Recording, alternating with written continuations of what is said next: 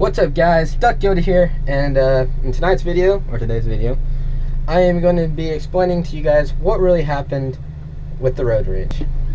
We were riding down that road, and so the car was up me and my friend's butt, and we were going the speed limit,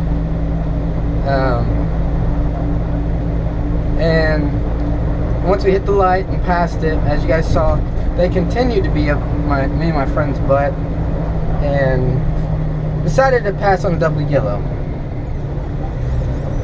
When they passed on the double yellow, I did a really and then proceeded to flip them off. So after that, I looked back in my mirror and I saw my friend done it, and so I was like, okay, I'll go too. Drop a gear and disappear, but 250 you really can't do that. And so then we proceeded to chase him down to the other light, and you guys know what happened after that, basically. And yes, I see you guys' points. We were both in the wrong at the same time. We probably should have just let him go, but there's really nothing I can do about it anymore because it's been so long. And you guys, I've had one of you guys even say, I see why he was holding on to it, and he should have kept on holding on to it.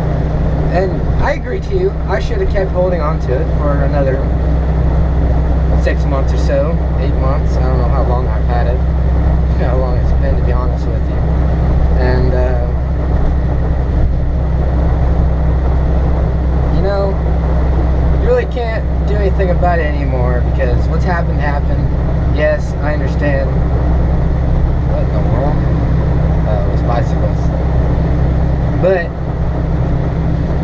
I just decided to upload because one, my friends were like uploading it, and two, I was like, all right, fine, I'll just upload it. Maybe I'll get some views off it, which I did. But anyways, guys. Well, anyways, guys, don't forget the subscribe button down below.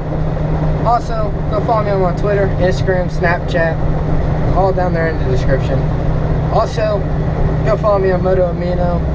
I'll be on there almost every Wednesday night. I'll try to be on there, chatting some of the chats. I might start up my own personal chat. I don't know yet. I haven't really played around with it much. So yeah. But anyways, guys, I'll see you guys Thursday for a freaking awesome video with some friends. Deuces. Oh, before I end the video, what do you guys think of my new dash lights at nighttime? This is actually my first drive with them at night, so I'm pretty stoked. They look freaking cool. Alright guys, see ya.